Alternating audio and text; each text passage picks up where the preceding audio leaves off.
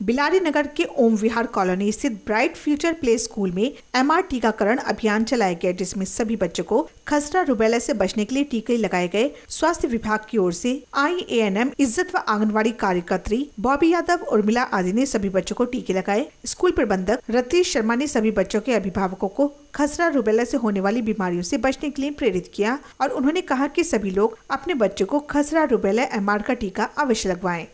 आज bright future play school ओम विहार colony स्थित में एक टीम जो कि स्वास्थ्य केंद्र द्वारा भेजी गई, बिलारी स्वास्थ्य केंद्र द्वारा भेजी गई, उसने सभी बच्चों को रुबेला और खसरे से बचने के लिए